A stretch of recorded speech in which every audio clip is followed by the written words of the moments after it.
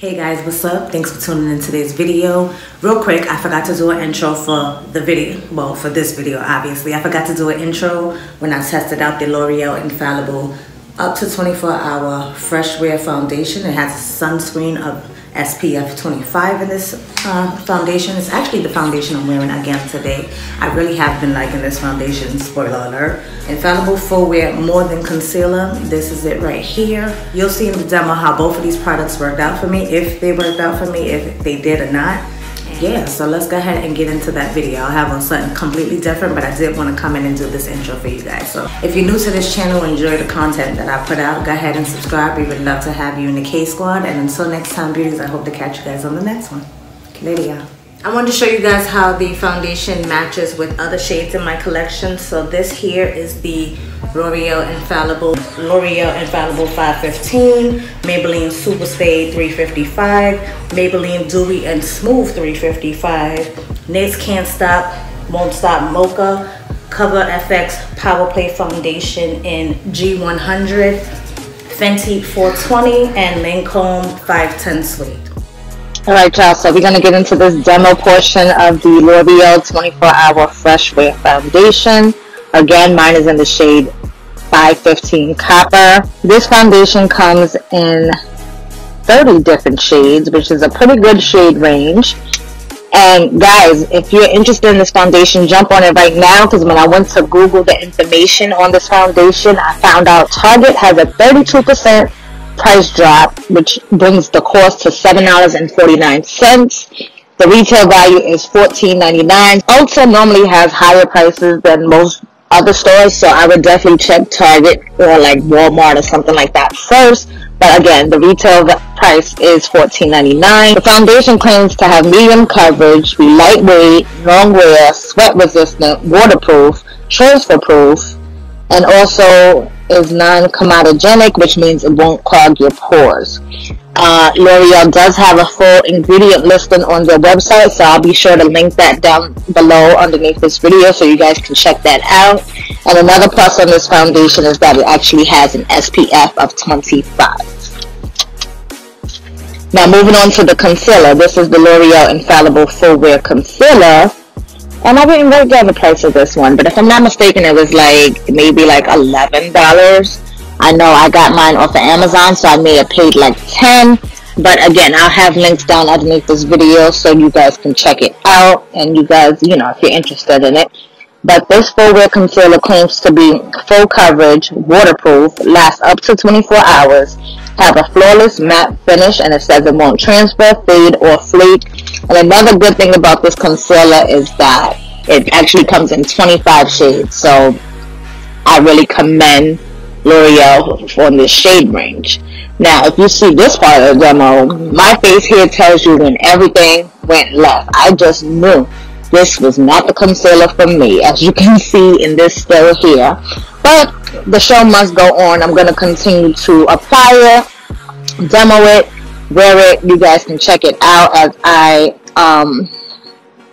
y'all can check out the application, and then stay tuned towards the end of the video where you get my thoughts. Now, for the foundation, I have worn this foundation plenty of times before. You'll actually be seeing it in more videos to come, because I am really feeling the foundation. It is pretty much everything it claims to be. Very much long wearing, definitely a medium but buildable to full coverage. I can't speak on the sweat proof, you know, sweat resistant, waterproof, transfer proof. I can't speak on that just yet. If you want me to come back and give you guys my final thoughts on these products, definitely let me know. But this concealer just definitely was not the move for me, and you'll see why in a couple of minutes. But I just figured, since I haven't recorded in a long time, I thought you guys enjoy watching me get ready for work. I did speed it up, so enjoy this. All the products will be listed down below that I used on my face for the day. And if you have any other questions or thoughts on these products, definitely let me know down in the comments below. Let me know if you tried these products. I look forward to chatting with you guys down in the comments below. What you putting on? Highlighter. I know.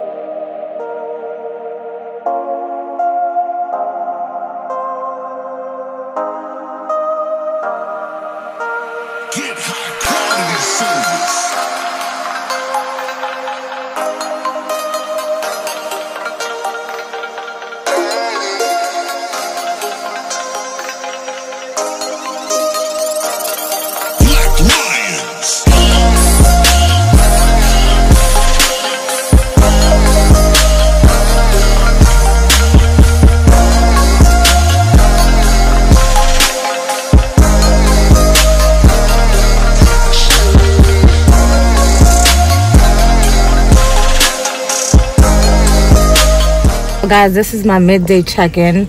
The foundation is a pretty good match, and like I said, I've worn this foundation a couple of times before. I do like the foundation, but this concealer though, I am not feeling this concealer. Like, you can see the creases. You see how it creases into my lines, and it's only 12:02 right now. So I'm on my break for work, and under here you can see where my allergies aren't doing so good today. As you saw earlier in the video, my eye was red. It's not red no more, but with these allergies, it started to get crusty up under here. Like, this is not a good look. So we'll see if I can salvage it when I get home, and we'll see how that goes.